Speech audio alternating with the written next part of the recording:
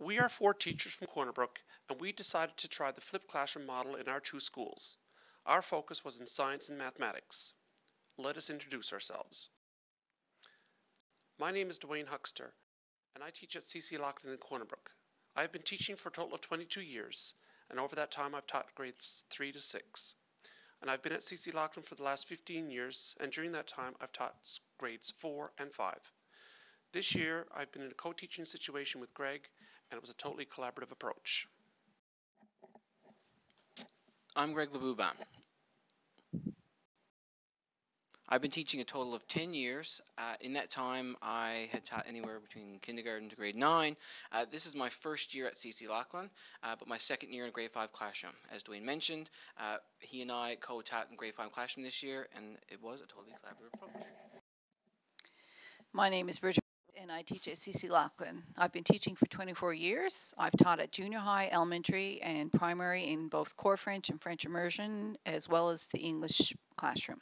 I'm currently the literacy numeracy support teacher for grades 1 to 6 at CC Loughlin. My role in this project was to provide technical support to set up the flipped classroom. Jennifer Caines teaches at JJ Elementary in Corner Brook. She's been teaching for 13 years, and her teaching experience has been at the university level as well as teaching ESL in South Korea. Once she moved back to Newfoundland, she taught in Hopedale, Labrador, Angley, and then started teaching in Corner Brook. She's now taught at 3 schools in the Corner Brook area and is now teaching at JJ Curling. Most of her experience has been in the grade 6 classroom. CC Loughlin and JJ Curling are both K-6 schools in Corner Brook. CC Loughlin is a French immersion and English stream school, and JJ Elementary is an English-only school.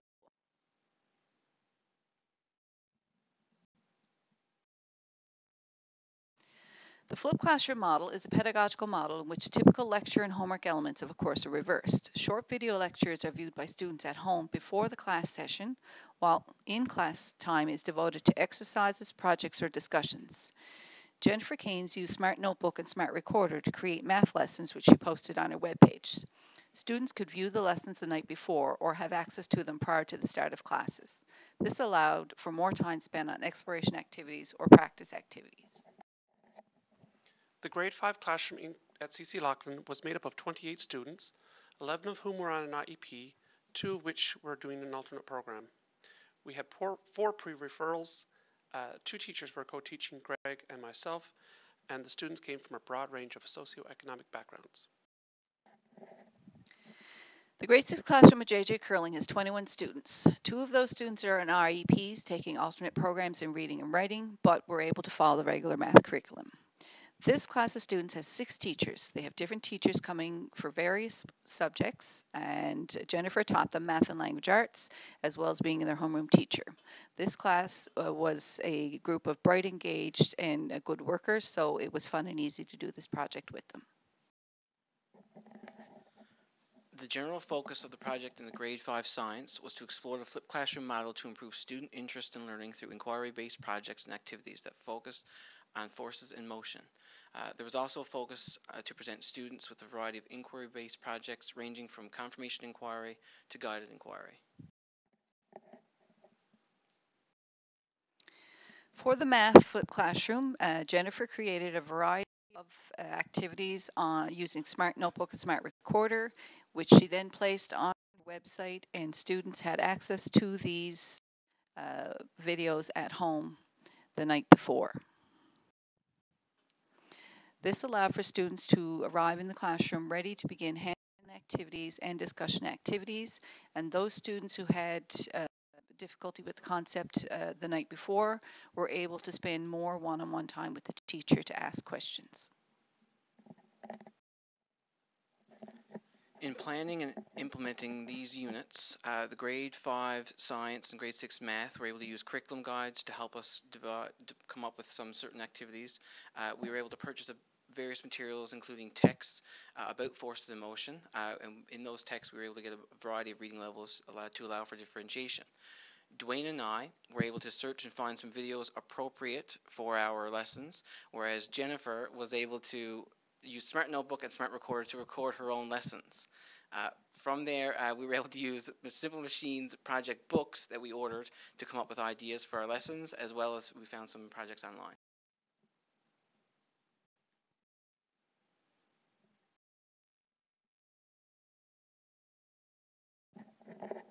After much discussion and debate, we came up with the following research questions. What is meant by inquiry-based learning? What is my role as classroom teacher in supporting students in an inquiry-based classroom? How can I structure my classroom to support inquiry-based teaching and learning? The student questions, how will inquiry-based learning affect student motivation? And how will the flipped classroom affect student engagement? Some ethical considerations for this project included the following. We provided an information package for parents and students with details of the Teachers in Action project, as well as a permission form for photos and videos of students. Outlined the focus of the objectives as they pertain to science and math and in connection with Teachers in Action. We discussed the proper use of videotaping in the classroom, and if students were uncomfortable, they were not videotaped or photographed.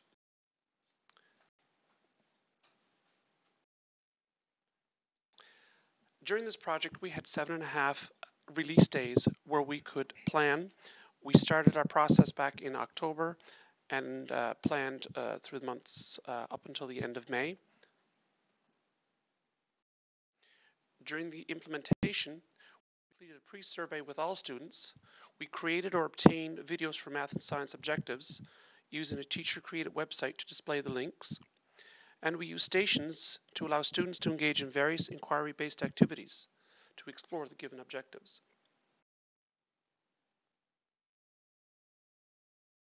The data was collected using various sources, surveys, notes, student discussions, and observations. The students completed the surveys independently and anonymously. The results were generated automatically in Google Forms. Pre and post surveys were administered in math. Once the data was collected, we did notice a slight increase in student interest in math, as well as finding it interesting. One thing to note is that this was a group of students that were already quite engaged, so the difference was slight.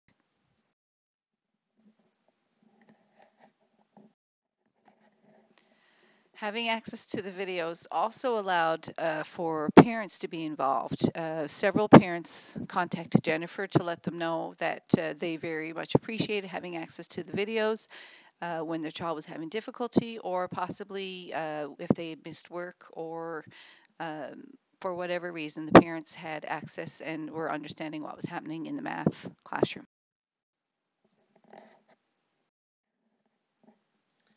Just like with the grade 6 math at JJ Curling, the grade 5 science group were also asked to complete a pre and post survey. In the findings there, we found that students recognized the practical use for life problems within science. There was a great increase there. We also recognized, or the students actually recognized, their own hard work and realized that they were more willing to put the work in when we got into these inquiry-based lessons. A common theme that we noticed across both schools in both classrooms is their comfort level with asking questions. Our survey questions stated or asked, I feel comfortable asking questions in most of my classes.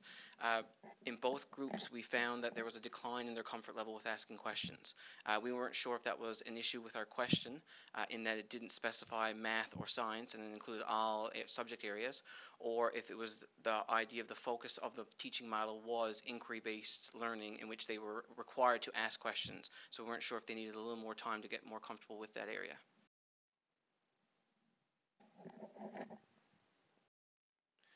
Some of the results that we noticed. By watching students engage in hands-on activity, we were able to see how students understood the learning objectives and were able to problem solve by using science and math vocabulary. It was interesting to watch different groups solve a similar problem in different ways, and during the problem solving, they were respectful of each other's opinion, were willing to persevere until they achieved their goal. The classroom practice shifted. There was a shift in teacher-centered instruction to a student-centered approach. And as a result, we now feel more comfortable with this unit and feel that the flipped classroom model would be beneficial in the future teaching. We also feel that we could now expand this model into other teaching subject areas.